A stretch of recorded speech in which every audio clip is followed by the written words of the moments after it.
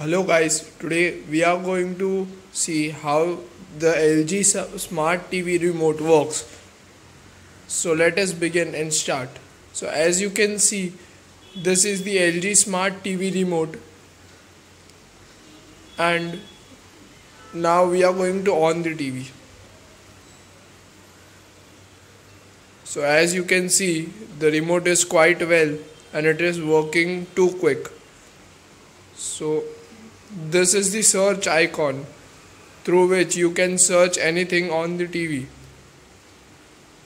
As you can see, you can search anything inside the TV. This is the live zoom. This is the setting icon, setting button. As you can see, the up and down arrows for this. These are the numbers. This is the guide button and Q view button, quick access, favorite, info, the volume down and volume up buttons, the mute button, the page up and down button. This is the mute button. So as you can see, the button, the TV is quite well responding to the TV. This is the home button. As you press the home button, the TV goes back to its custom UI, and you can search the apps on it. That is the Netflix app and YouTube app and all.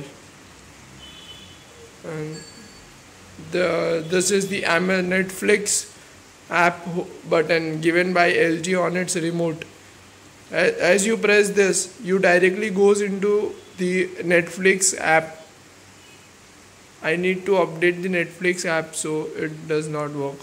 So there's also an Amazon Prime Video button. As you press this, it goes to the Amazon Prime app. I have not updated the apps, that's why it's not responding.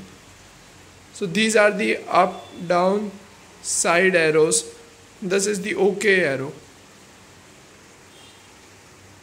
This is the back button. As you press the back, it goes back to the custom UI.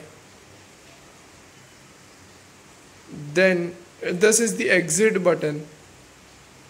The record button. As you press the record, the TV responds to the button, and it shows that you have to insert a USB storage in your TV to record your screen. This is the pause button if you want to pause it. The fast forward button, rewind button, the fast forward button, the pause, play button, and it is the pause button. These are the colored buttons given by LG. So as you can see, the remote is quite well and it is responding very quickly. So that's it for the video now, and if you like my video, just subscribe it and hit the like button. Thank you for watching the video.